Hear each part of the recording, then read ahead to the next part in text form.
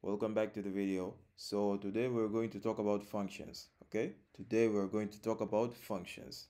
So what are functions? In Python, a function is a block of code that performs a specific action. Okay, it's a block of code that performs a specific action.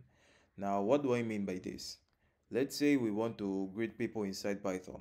Okay, usually we would write something like this, something like print uh, hey everyone. Okay, and when we run our program over here, this is the output that we are going to get. We are going to get an output that reflects what we wrote here in the print statement. Okay, now let's say the second time maybe we want to greet people, we would write something like this again: print hey everyone. Okay, let's say we want people to greet people for the third time. Okay, we will have to write something like that of it. Okay, like 3 times. So we want to greet people 3 times, we would have to write this line of code over here 3 times. Now when we run our program, as you can see, we get 3 outputs: hey everyone, hey everyone, hey everyone. Okay, now let's say we want to greet people 7 times, 10 times, doesn't matter how many times you want to greet people. This is let's say we are too lazy to do that, and we don't want to keep writing this line of code over and over again every time that we want to greet everyone. Okay, so what this is where we would want to use a function that will be specific for only greeting people, and we can use this function at any time without having to write this over and over and over again. Okay, so this is what we will do.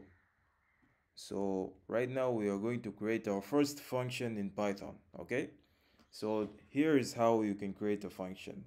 All you have to do, step one, is to define the function. Okay, step one is to define the function, of which we are going to use this keyword over here called def, which is short for define.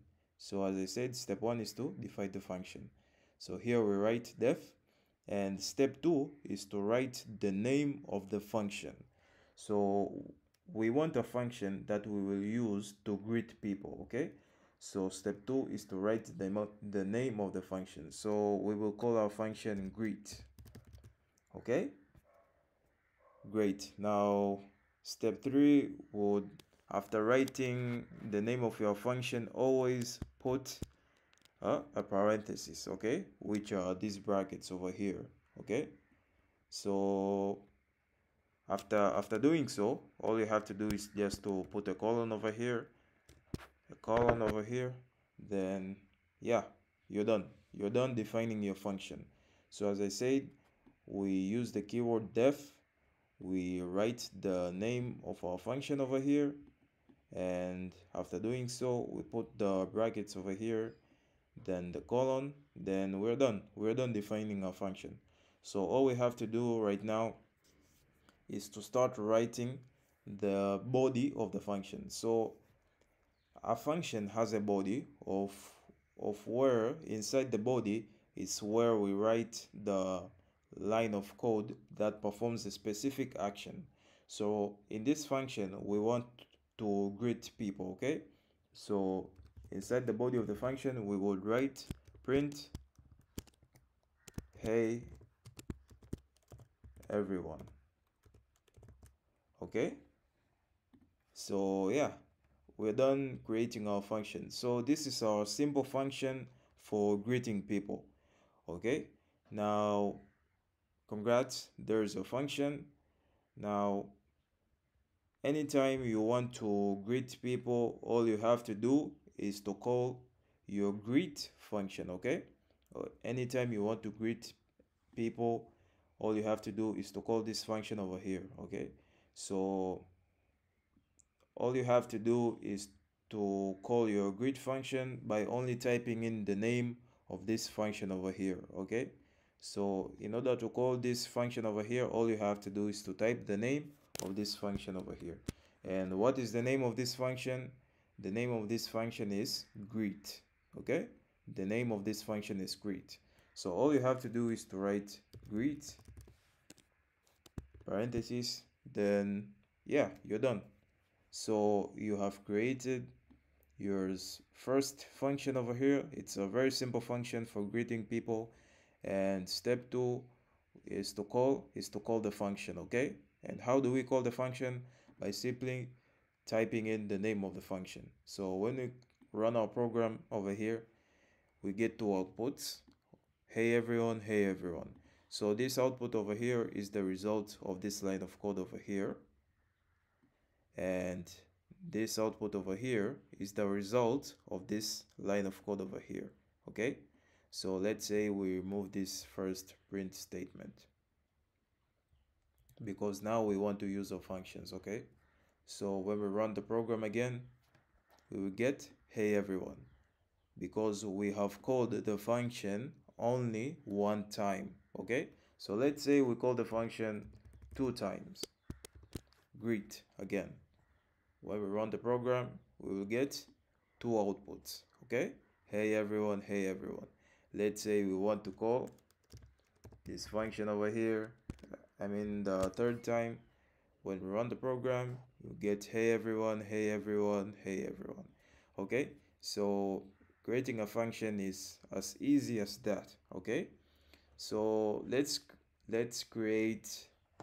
So this is simple. When we call the function, uh, Python, all Python does is to check if this function exists, and it checks here. Yeah, so yeah, this greet function exists. Okay, and when it finds this greet function, it checks its body and execute the block of code inside the function over here. So inside our function, we have written print hey everyone. So every time we call this greet function, it will display the output of what we have written inside the body of this function. Okay, great, easy. Now create a function that will let's create a function that will calculate the, let's say what. Oh, okay, now yeah, so we have covered how to create a function, how to call a function. Now let's create a function that would calculate the sum of two numbers. Okay, let's create a function that will calculate the sum of two numbers. So we would, as usual, we would define our function, then we would write the name of our function. Right now we want to perform addition, so all you have to do is write def, put in the name of your function, then put in a colon over here, then click enter.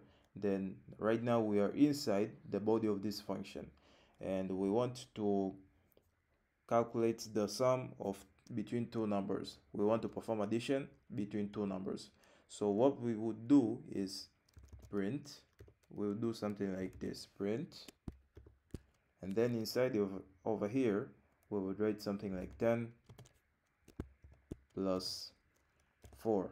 Okay, so yeah, we're done creating a addition function.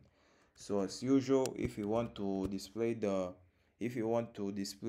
output of our function, all you have to do is to call the function. And how can we call the function?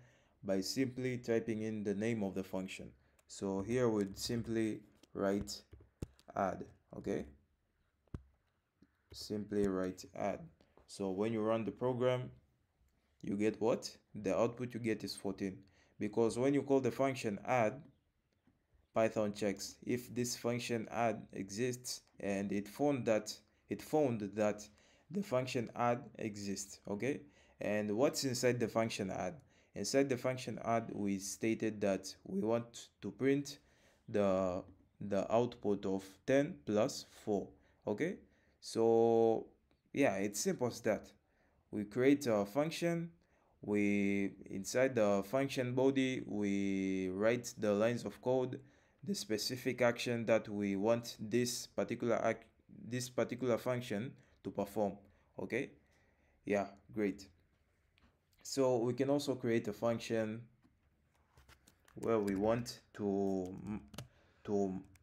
perform division. Okay, so we would say def, then name of our function, which we will call divide, then put a colon, then inside our function we'd say, okay, 10 divide by 4.